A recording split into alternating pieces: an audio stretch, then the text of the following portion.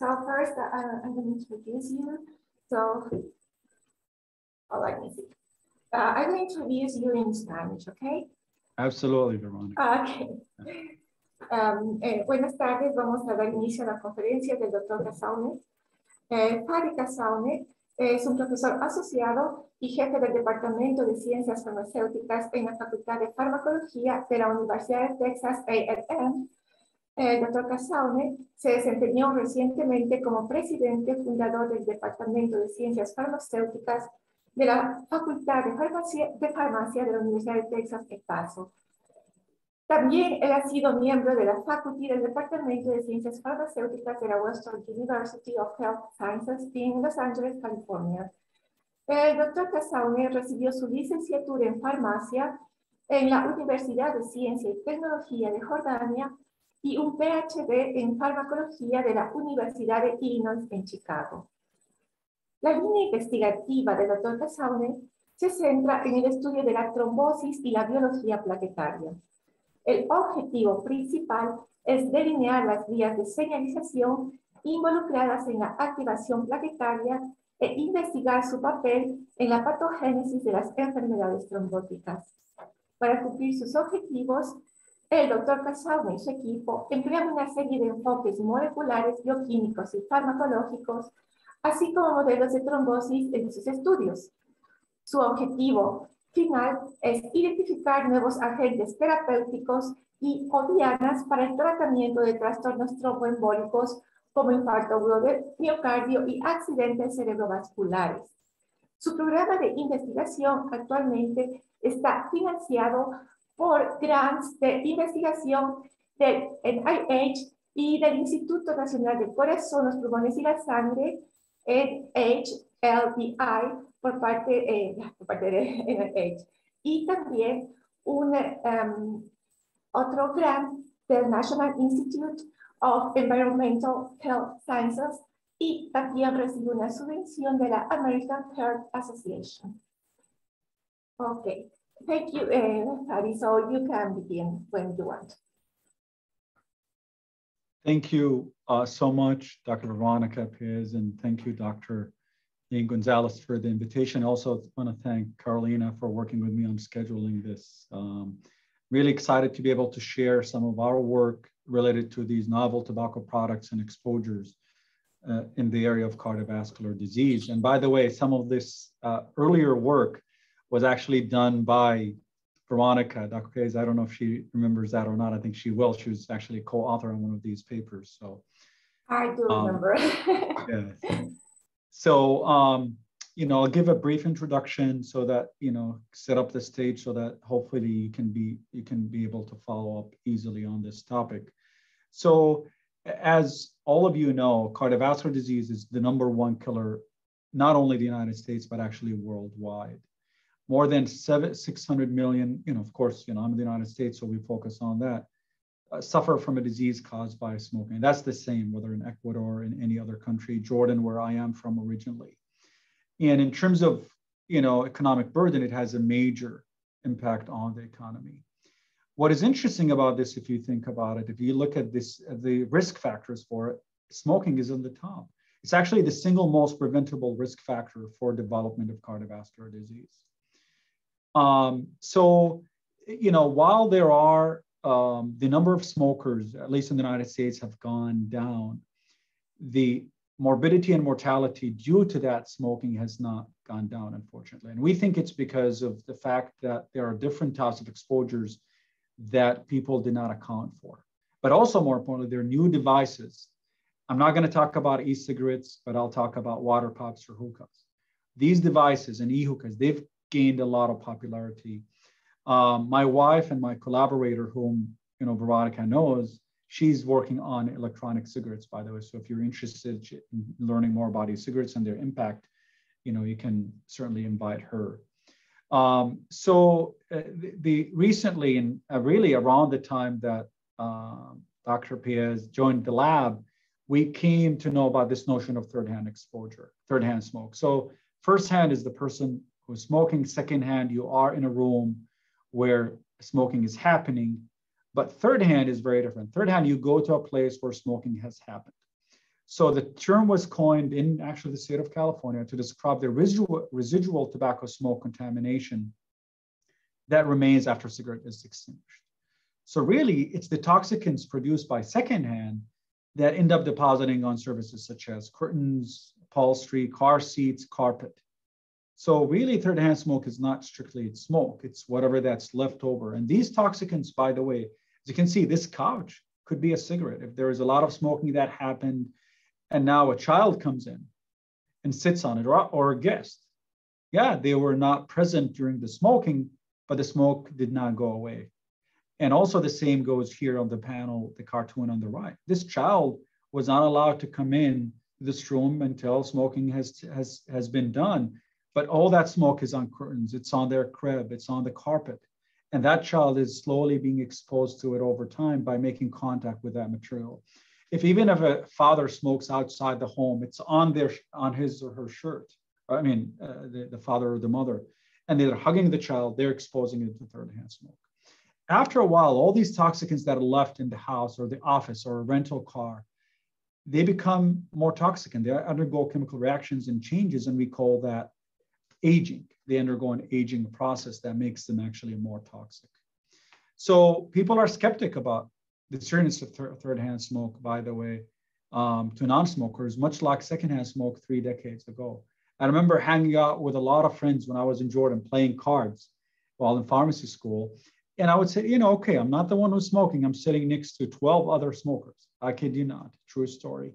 It's okay, and it's not gonna harm me. But, sometimes I have to deal with cough and other things just because of that. So, until recently, people were skeptic. Yeah, there's not such a thing. Third-hand smoke is not as toxic, but it's actually not. So while parents avoid smoking in the presence of their children, they don't know they actually exposing them to more danger, third-hand smoke. And we have evidence that actually it's a little bit more toxic than even second-hand smoke. And now there's a lot of interest. Again, started off in California. There is a lot of data now showing that third-hand smoke actually stays for months, actually in rooms where smoking has happened, in the air, in the dust, and all these surfaces that I showed you. In terms of data, we found that actually what is interesting is that third-hand smoke contains a lot of compounds that do not exist in second-hand smoke. And if you think about it, exposure to third-hand smoke is much longer. It's slow, and it's longer because remember, secondhand smoke when you're in the presence of a smoker. But if you're living in a room or a house, you're driving a rental car where smoking has happened, you're potentially being exposed to a much longer period. And so a lot of these compounds are actually carcinogenic. In fact, as I said earlier, a Surgeon General report here in the United States said, while there's decline in people of smoking, mortality and adverse effects did not go down. And we think it's because of people did not factor in this third-hand smoke. People actually didn't know that it existed or even it's a threat for human life. So it stays in the apartments, automobiles, businesses, casinos, hotels, motel rooms, all of that. People are exposed to it slowly. So in terms of how people are exposed, as you can imagine, it's dermal route, skin, dust, inhalation, ingestion. People may be eating things that they find around, or especially babies. There's also evidence that exposure has the capacity to produce high toxicant blood levels. I mean, people were able to detect markers of nicotine and tobacco in the blood of children, even though these children were never exposed to smoke. Until today, or until recently, a lot of people actually still disbelieve that third-hand smoke is harmful. But look, all these toads could be a source of smoke. Everything in the room, as you can see here. So based on what I just presented to you, there is a lot of interest now in understanding the toxic effect of third-hand smoke and whether it's detrimental to humans. In terms of cardiovascular health in particular, there are very limited studies. Actually, they were not existent until we got into the field, especially in the area of these platelets, which I'll talk about. As you may know, thrombosis is one of the main mechanisms of smoking-related disease. So a lot of cardiovascular deaths are due to this clots forming in our blood vessels. And platelets are key players in thrombosis. So really, if you want to understand the impact of third-hand smoke on cardiovascular disease, we need to look at its impact on platelets. So the research question we asked is, does third-hand smoke increase the risk of thrombotic diseases? And does it modulate platelet function? So let me give you a little bit of background of platelets, or not familiar with those. You know, they're also called thrombocytes. So from the Greek word thrombo, clot, and cytes is actually a cell. And so they can be shown here. They're much smaller than a red blood cell and actually a white blood cell. This is a electron tomography image of platelets. They're actually disc-shaped. They don't have a nucleus. They're small in size, and they derive from these megakaryocytes in the bone marrow. Unfortunately, they only live for 7 to 10 days, depending on the species. Humans are different from mice. They're critically involved in hemostasis. So if you cut yourself while chopping tomatoes or cucumbers, the reason bleeding stops is because the platelets become activated, they form a clot, and that bleeding stops. But they're also important in thrombosis. And thrombosis is actually the formation of a clot or a plug. So this is, again, to give you an overview of how the platelet plug formation forms. So as you can see here, when upon injury, there is a release of some vasoconstricting factors to the site of injury because you want to limit blood loss. So one way to limit blood loss is you limit blood flow to the region where there's injury. Then platelets all of a sudden see things that they normally do not see, including collagen and valvular factors. So platelets adhesion leads to their activation. They secrete a lot of contents from their granules. They actually have a lot dense granules, epigrannules, and they secrete a lot of things that contribute to the clot formation process. They aggregate, as you can see here, they're coming together, they're trying to form a plug, and that's shown here. Initially, this is a plug, but it's not solid. You get fibrin mesh formation as well because of contribution from the clotting cascade, but this clot is not solid enough. It can come off unless it undergoes a clot solidification process, which we call clot retraction, and that depends on one of the critical platelet agonists. And that's the platelet agonist shown here, thrombin. So this is a platelet, and this shows the receptors that are critical for its activation. And those are relevant to the smoke phenotype I'm going to show you in a little bit. So as you can see, platelets can be activated by a host of G protein coupled receptors. One of them is thromboxane A2 receptor, which is activated by thromboxane A2, which is a lipid that comes from the membrane of the platelets. We also have ADP that actually comes from granules stored within the platelets. It actually binds to P2I1 and P2I12, and then thrombin that binds to protease active receptors. Thrombin is a protease, actually a clotting factor. Can you still see? Sorry, I don't know what happened here. So thrombin is a clotting factor that also binds to 2 G protein coupled receptors on the surface of platelets. So all of these together, they trigger signaling, changes in platelets, and lead to their activation. How does that happen? There's this integrin, a glycoprotein on the surface. Initially, it's inactive, it's in a closed conformation. But however, because of signaling by ADP or thrombin or thromboxane A2, it leads to this glycoprotein integrin 2B3A opening up and allowing the fibrinogen to bind. So fibrinogen cross-links platelets together and allows for them to be aggregated. And that fibrinogen becomes cleaved into fibrin through a thrombin-dependent process that I won't go through. So thrombosis, I said, it's a pathological process in which occlusive thrombi form. If it happens in the heart, we call it a heart attack. If it happens in the brain, we call it a stroke. So our hypothesis is that exposure to third-hand smoke impacts platelets and increases the risk of heart attacks or thrombosis. We also hypothesize that this prothrombotic phenotype happens in the offspring when the exposure takes place in utero during pregnancy. Unfortunately, a lot of the labor here that work in cleaning hotels, it might be pregnant women. So you ask a pregnant woman to go clean a smoking room and say, look, you're not being exposed to smoke because the person who's staying in that hotel room is not there. Or they ask them to clean a rental car. The problem is they're being exposed to the smoke, and we think that with prosing is even when the exposure happens to a pregnant woman and she gives birth, years later, that child or that adult at the time will have an increased risk of heart attacks. And we have a model to study that, as I will show you. So this is a schematic of the hypothesis. Third-hand smoke. We use a mouse model, modulates hemostasis, increases risk of thrombosis, and it does that by hyperactive platelets, and ultimately it leads to heart attack or stroke, depending on where that clot forms. And the same goes if you expose a pregnant mouse. You take the pups, years later, they will still experience these impacts on their hemostasis response and thrombosis and hyperactive platelets. So this is the aim of the study, to study the impact of third-hand smoke on platelets. And we also want to do that in the in utero setting. So I'm going to first start off with the adult mice. And this is our first paper that we published a while ago. And I'm sure you recognize this name. You know, Veronica might remember we were used to go to University of California, Riverside to get some samples and do some experiments there. Sometimes collect blood and bring it back to us in university. But it was really, this is the first report ever about the impact of third-hand smoke on hemostasis and thrombogenesis. And I'll show you some of the data. But first, let me show you the protocol. So this is a smoking machine.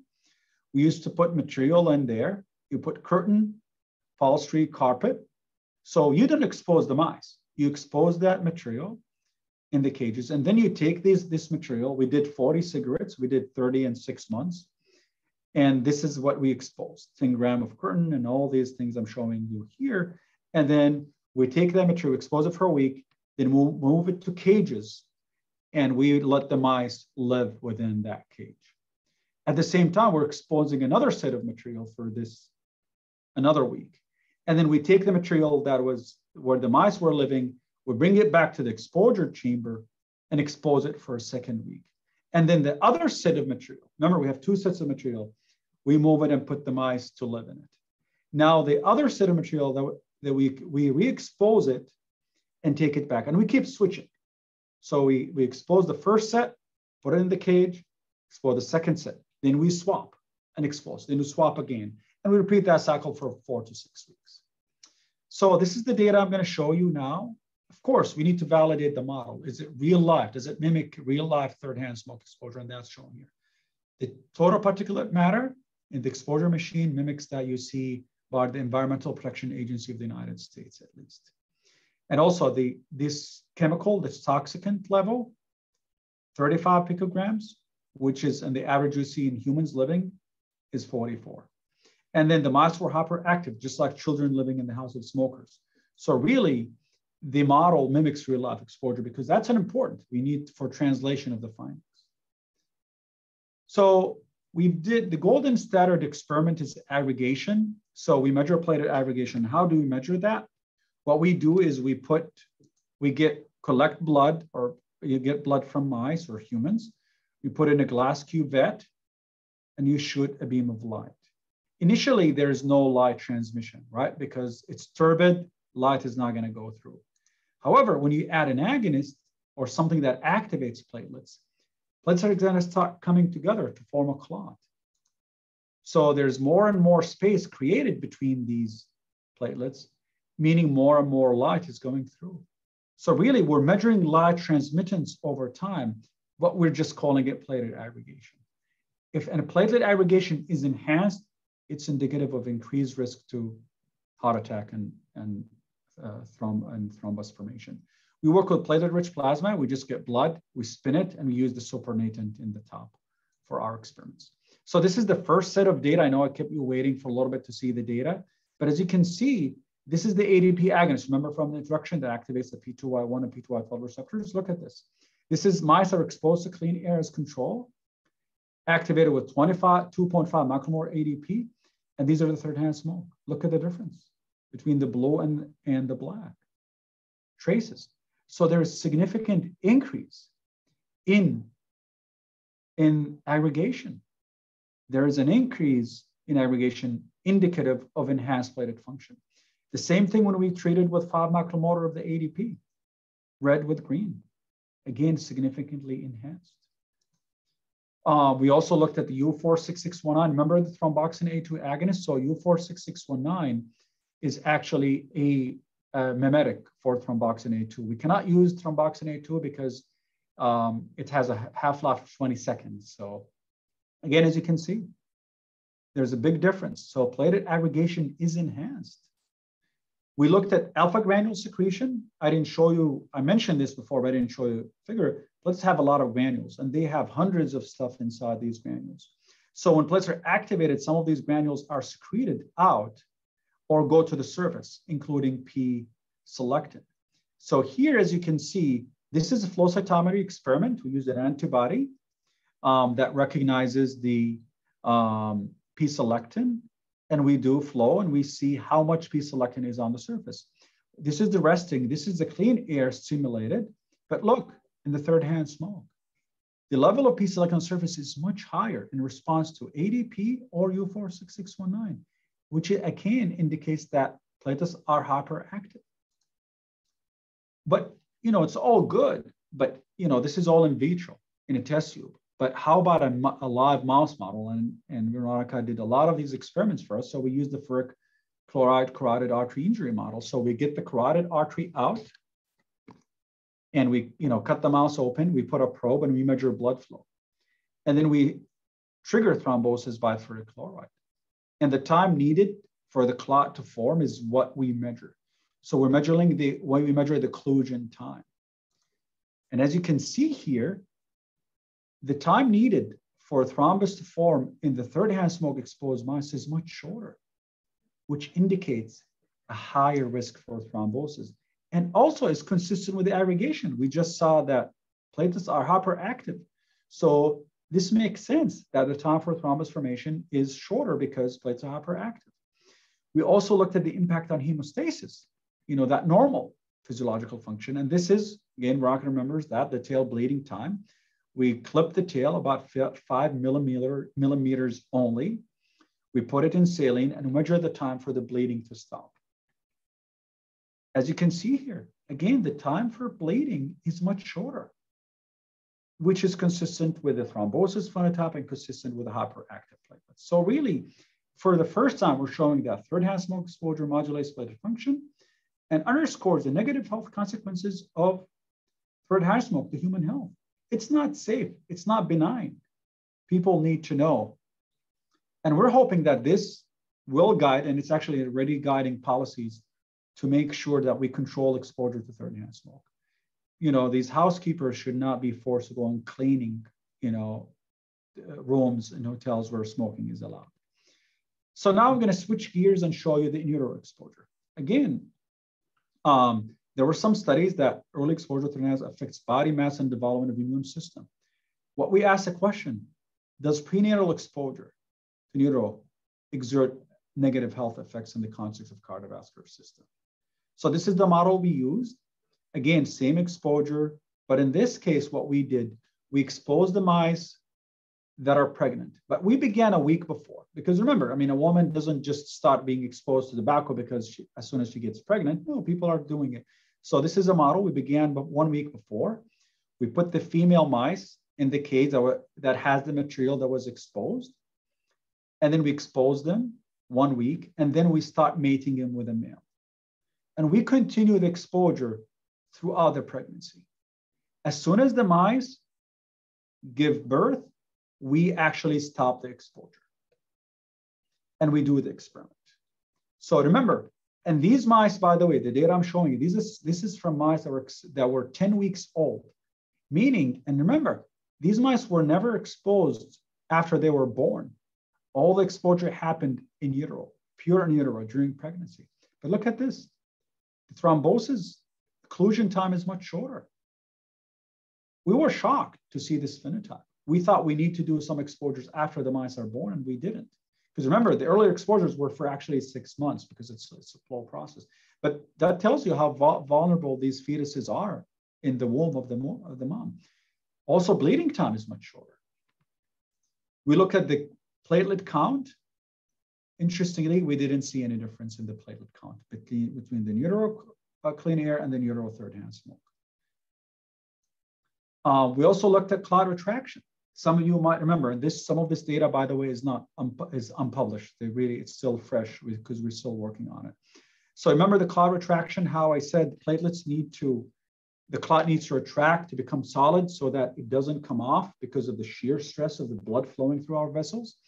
So as you can see, this is the resting fresh air, and this is the simulated.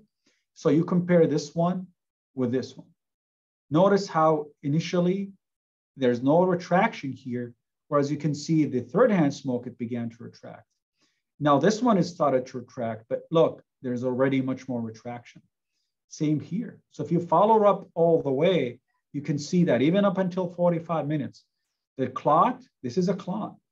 In the third-hand smoke stimulated, it retracts much more than the clean air, which again is supportive of a hyperactive platelet phenotype. In terms of aggregation, platelets are hyperactive, folks. They're much more aggregation, whether ADP or thrombin we use as an agonist. This was published earlier this year, by the way. We also looked, what I didn't mention is there's PGI2, prostacyclin. So endothelial cells secrete prostacyclin. The reason normally now, as we're sitting, our platelets do not adhere to the site of injury or to the blood vessel because endothelial cells secrete PGI2. PGI2 binds to a GPCR on the platelet surface.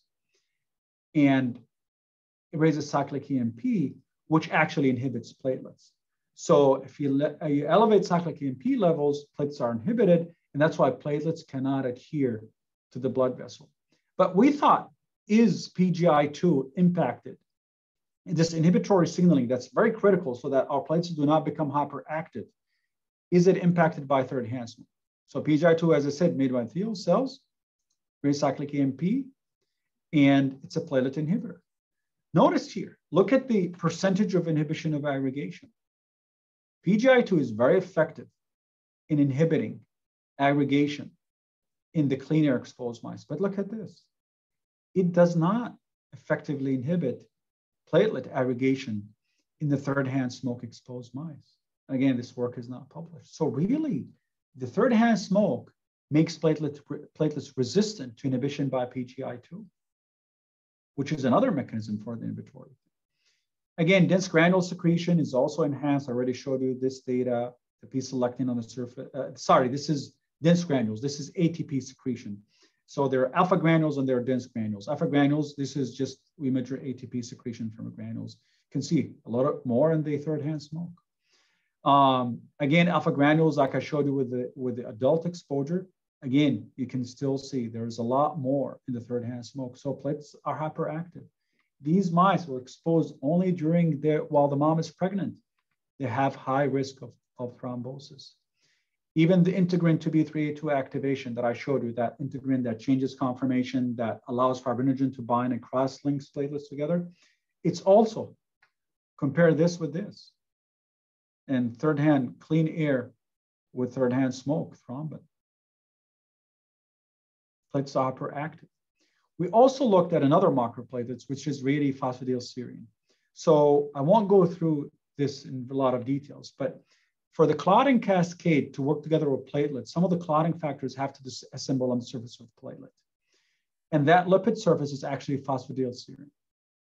But so when platelets are activated, they put more phosphatidylserine on their surface. And we can measure that as a measure of platelet activation using flow cytometry. As you can see, phosphatidylserine exposure is much higher in the third-hand smoke compared to the clean air. And that's again with ADP and with thrombin. So this also suggests that the clotting cascade may be hyperactivated, something that we're looking at in the future. You might wonder about some signaling. Some signaling molecules are proteins. So we looked at first AKT and ERK. There's our critical proteins in platelet activation. This is third-hand smoke and this is clean air. As you can see, there's more phosphorylation, which means more activation of ERK in the third-hand smoke compared to the clean air. And the same was observed with AKT. There's more phosphorylation, and this is the quantification of the data. So this provides biochemical evidence that platelets are hyperactive. We also looked at this small GTPase. As you can see, this is, again, unpublished data, new. You can see there's more phosphorylation of RAP1. And RAP1, by the way, is very critical for clot retraction. So again, it looks like platelets have this widespread hyperactive phenotype. Then we next wanted to look at, some of the markers of nicotine.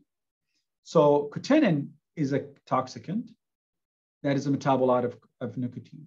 We were trying to understand which of the toxicants are responsible for looking for the impact of third-hand smoke. So what we did in this case, we injected cotinine into mice for 1 week. We collected blood and we added thrombin as an agonist. As you can see, the cotinine injected mice, their platelets are hyperactive in terms of aggregation and and dense granule secretion. We also did an experiment. We looked at cotinine and the thrombosis model. Notice cotinine, this is very preliminary. We only did it with 4 mice, but look, aggregation is, Fadi, yes, so we are not looking at your slide. We are looking at sex-dependent differences in little PHS, but not the one that you are talking about, cotinine. Oh, really? Yes, at least I don't see it. Yeah, let me stop sharing and share it again. Okay. Yeah. Yeah, thank you. Can you see it now? Now, yes. Cotinine, yes. So yeah, perfect. Now you can. Sorry about that. Yes. Yeah, I don't know what it's happened. Okay. Yeah. Okay. So thank you. yeah, so as you can see, this is cotinine. And that was injected. You can see that cotinine injected mice, their platelets are hyperactive in terms of aggregation and secretion, and also the mice themselves are under high risk of thrombosis. The occlusion time is much shorter in cotinine injected mice. So this tells us that cotinine, one of the toxicants of third-hand smoke, is actually very toxic and is the one that probably contributes to the phenotype we're observing. So, we also looked at gender-dependent differences. I mean, there's always interest in that, and I'll show you some of the data in utero. As you can see, this is male and this is female. As you can see in this case, the males, this is the quantification of the data. As you can see, the males appear to be a little bit more ATP secretion compared to the females. And again, the same goes for dense and alpha granule secretion. They're higher in the male than actually in the female, which was really interesting to us. We've also looked at some other markers, but I won't be able to talk about them for the interest of time. So our data, this part of the talk, shows that third-hand smoke exposure, including in utero, increases the risk of thrombosis and enhances platelet function, thereby producing a prothrombotic state. So and this is the data really provides ample evidence that third-hand smoke is a serious threat to human health. Need to educate the public, and hopefully now that you know about it, you can also help us in educating the public. And also, we really may provide foundation for putting some policies and guidelines to limit exposure to it. I'm going to switch gears now and talk about hookah or water pipe. I'm sure a lot of you are familiar with it. It's very popular in the Middle East. So it's very prevalent, as you can see, maybe not as the other types of tobacco, but it keeps increasing. Look, high school students, middle school students are taking it. So you guys recognize this famous singer, Canadian singer, is also helping, unfortunately, spread this, making it very popular. So we also devised a model because nobody knows, or the direct impact of hookahs on cardiovascular health is not known. So we wanted to study that, so we used a whole body exposure model. Actually, this is the hookah. You connect it to this machine and pump, automated, and the smoke is routed to this exposure chamber. We're continuously monitoring carbon monoxide. This is the actual picture here in the top. This is the hookah exposure chamber. This is the pump. You program it, and you tell it how many puffs you want to do. Because there's studies about how many puffs people take, how many times they inhale it, how long is each puff, and how much is the space between the puffs. So we use what they call the Beirut method from Lebanon, Beirut, Middle East. It was very popular, kind of gold standard in the world. And this is what we did in this case. So we exposed the mice to water pipe hookah and then looked at the impact of it on platelet function. So first we confirmed that these mice are being exposed to tobacco. So we measured the cotinine, the nicotine metabolite cotinine. As you can see, water pipe smoke is what WS stands for. As you can see, we see cotinine in the exposed mice, but not the clean air.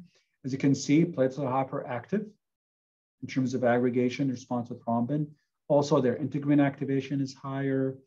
ERK and AKT again are also high activated to a much larger extent. We also did, I showed you some of this data too, creatinine, we did it here as well.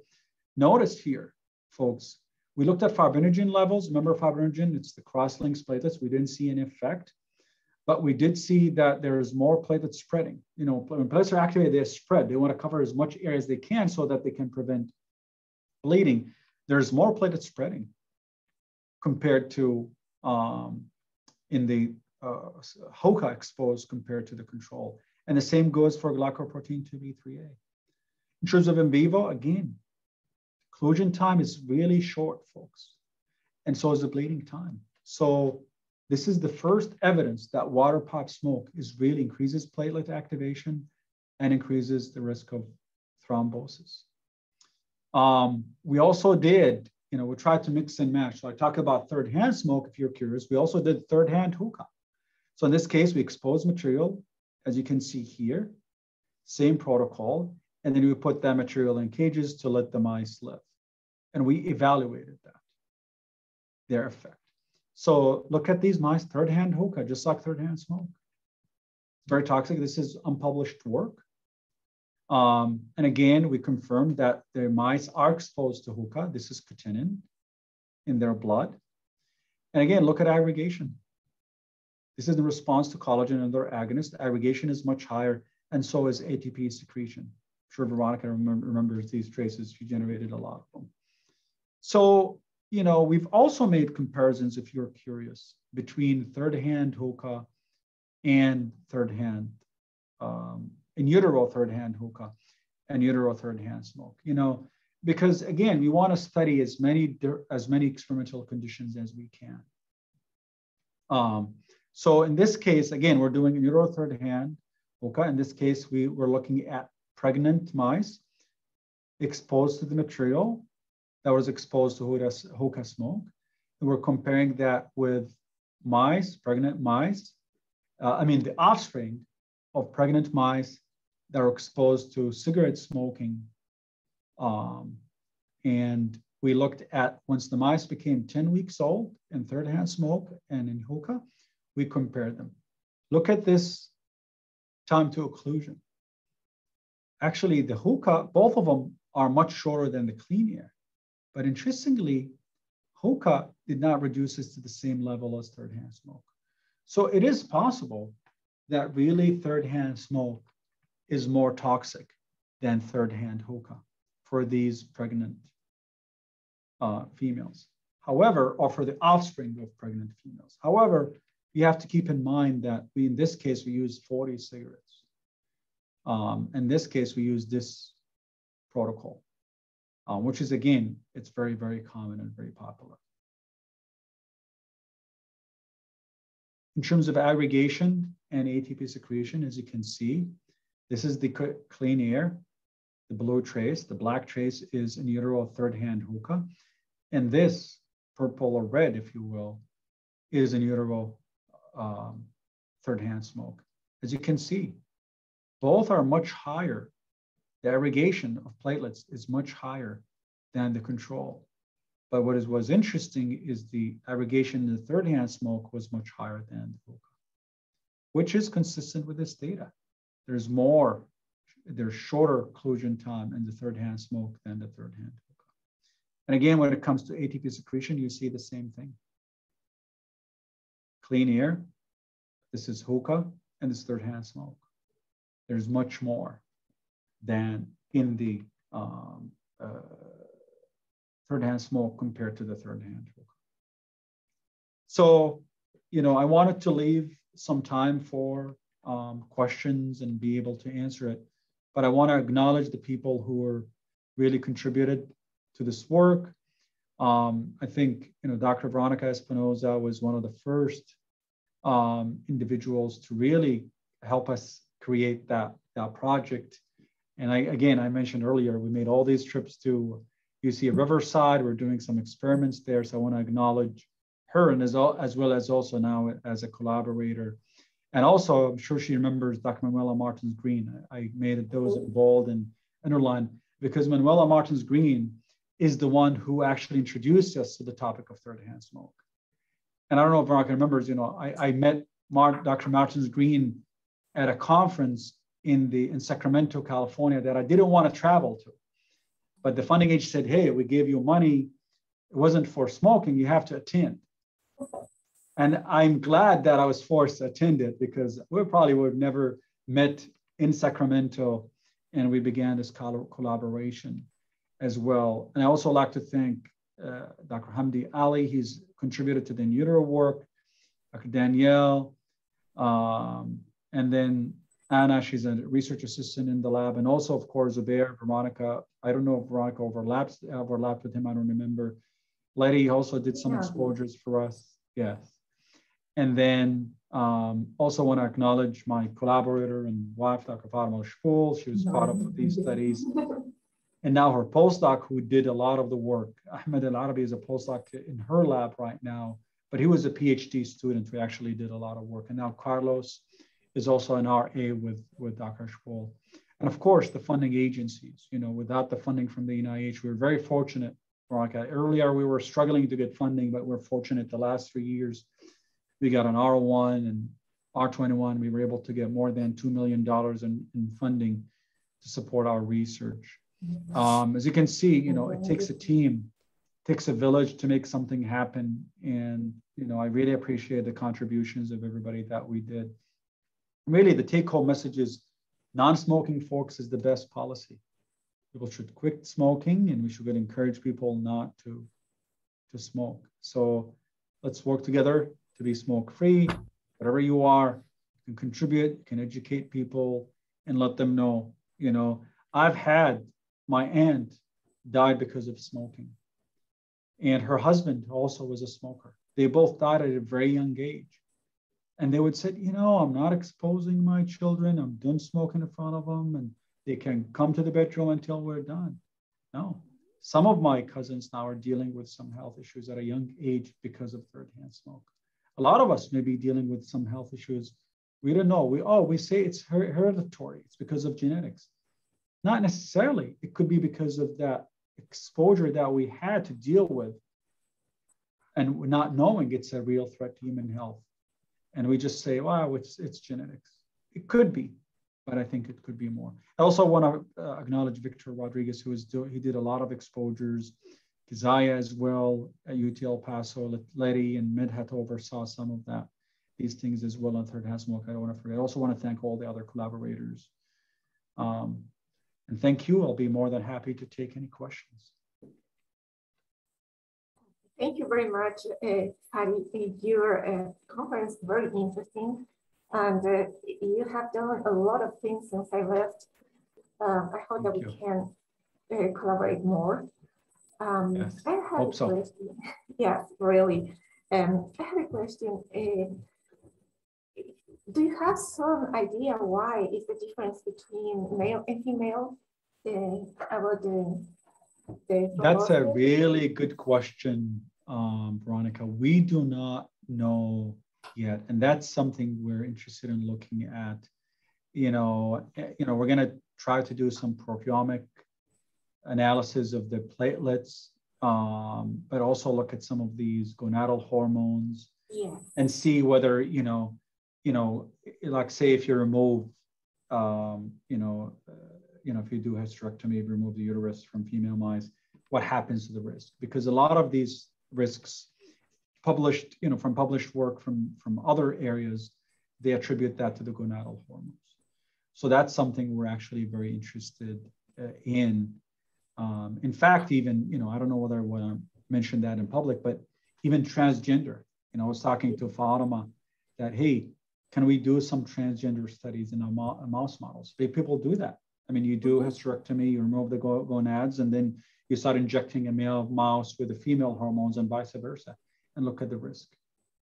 But that's a really good question that we're going to be investigating in the future. Because the gender differences, I noticed, we actually just published that earlier this year. Yes. How many months are the mice that you are working with these experiments about sex or gender in thrombosis? So when we do these experiments, we use It varies, honestly, the moms. We sometimes, I think we've done, the maximum we've done, we expose 10 females together because, you know, when they give birth, each female mouse can give up to 7 or 8 litters or even 10 pups. But for some reason, we expose them to smoke, the litter size goes down, which is another area that we're trying to find a collaborator who would work with us. Why is the litter size actually smaller? It's because of hypoxia. But we usually work with 10 females at a time so we can get enough number of mice so we can do experiments in cohorts to avoid variability. So we try to do our experiments in cohorts. So we get a lot of mice and the lab is super busy for the in utero experiments. Yeah, I know. So yes, it will be very interesting to work with the hormones, especially estrogens, and see what is the importance of how estrogens can deal with this. That's very nice. I don't know if anyone wants to ask something about the work.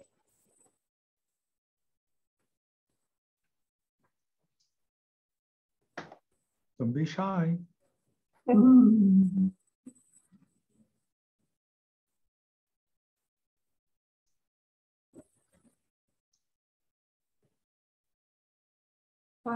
Well, about the aggregation experiments, I don't know, do you have any other molecules that you are working with that are part of the cigarettes composition? And do you have in mind something about the mechanism? Yeah, that's another good question, Ronica. One of the aims of these grants is actually to look at the toxicants. So, you know, I showed you this earlier one, the NNL molecule. We're planning on injecting that. Oops, where is it? Sorry. I want to show you this molecule, and also others. We're in the process of looking at it and also looking at acrolein, which is an aldehyde. So we have a host of potential chemicals that we're going to be looking at. But at this time, at this stage, you know, we're only still in the 3rd year of funding, so we have 2 more years to go. And that's when this looking at the toxicants is going to kick in.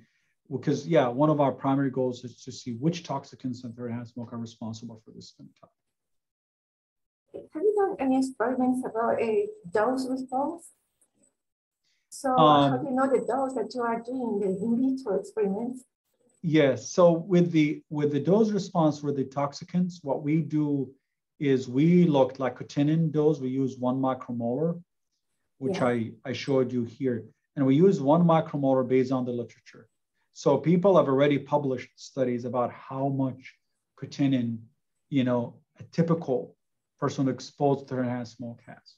So we rely on the literature, actually, because you're right. I mean, we cannot use just a random dose. And so, I mean, is this even real toxic dose? Yes.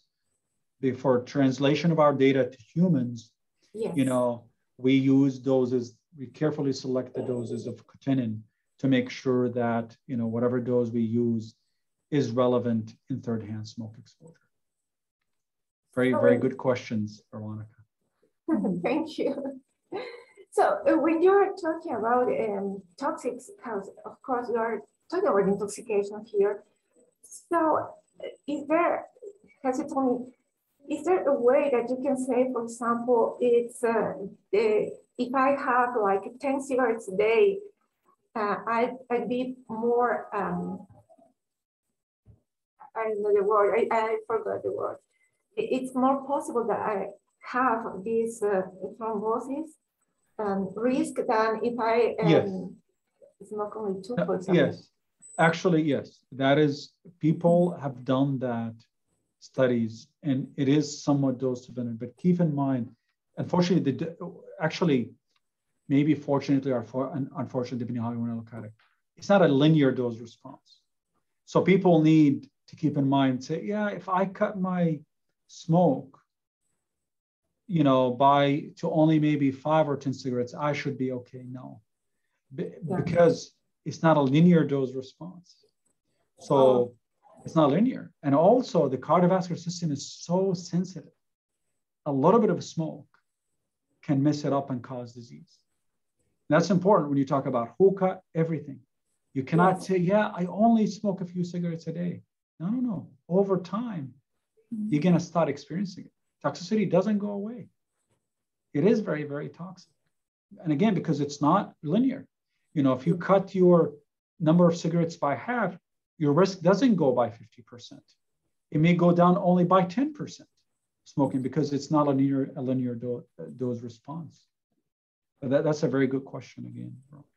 Do you think that there is some genetic influence in this response?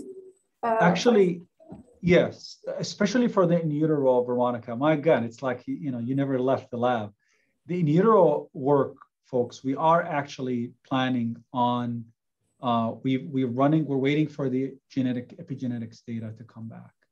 We've actually collected the platelets. We send them to look at the, you know, for RNA-seq data analysis to look at what changes has happened.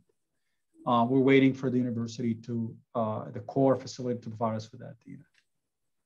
So if you invite me again in a year or so, you know, I'll probably have a little bit more data. Maybe you and I, when you and I meet about our collaboration, we can discuss that as well.